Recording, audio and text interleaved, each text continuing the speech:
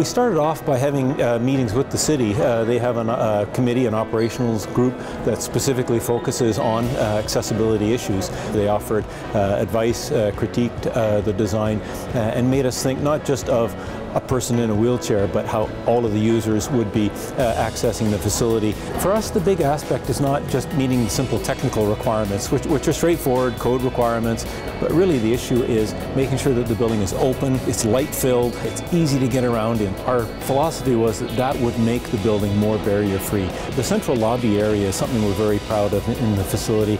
It is wide and open and very easy to get around in. We do have a ramp situation where we have to transition down to the old facility, but the ramp is just part of the lobby. You just flow right down it. The ramp has to be part of the overall design. It doesn't need to look like something that was added or was added specifically for a technical requirement for accessibility. And we certainly expect all of the patrons of the facility to use the ramp. Certainly the doors have handicap assist buttons to get in and out of it, but tied in with the security system and the door contacts, the staff can know if a door is open or closed, if something is having an issue with it.